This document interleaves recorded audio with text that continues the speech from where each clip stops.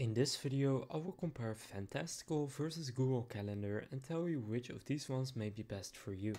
So first, of course, Google Calendar is pretty well known. It's just a calendar that comes with your Google account, and it's a very basic calendar where you can simply add blocks and then you can say what you're going to do during this block. Now comparing this to Fantastical, which also has a free plan available, Fantastical also has a calendar feature, so you can add stuff to your calendar.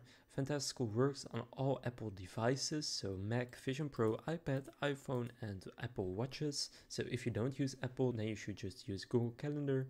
If you do use Apple, then you can use Fantastical. And you will see you can use it for scheduling, for focus time, you can detect conference calls, and you can use it across all your devices. But some of the features of Fantastical are actually the task management.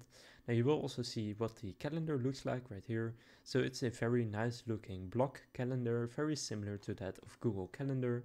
They have an award-winning design and it's just very aesthetically pleasing. But on top of just being a calendar, you can also plan, schedule and accomplish your tasks. So if you're just looking for a tool for calendars, I would just go with Google Calendar since it works on every single device and all you need is a Google account. And I would use Fantastical if you're looking for a little bit more of an advanced tool. Maybe you even want to upgrade to their premium plans for individuals or for families and teams and business. So if you do want to sync your calendar with your family, for example, or with your team or business, then I would also go with Fantastical since that is one of Fantastical's features. Now again, you can also use it for free, and in the free plan you will get access to a bunch of features. For example, weather forecast, you can get notifications on your phone, you can add tasks, events, accounts, you can delete events and tasks, and much more.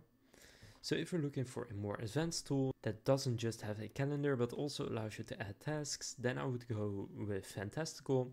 If you're looking for a standard calendar, then go with Google Calendar. Now I'll leave a link to Fantastical's pricing page right here down in the description. So from here you can just see if it's worth it for you to upgrade to their premium plans. And maybe you even want to get started with the family or teams and business plans. So click on the link in the description, and if you just want to get started for free, click try for free in the top right, and then from there you can simply get started for free. If this comparison of Fantastical versus Google Calendar was helpful, please consider leaving a like and subscribing to my channel. With that being said, I will see you in the next video.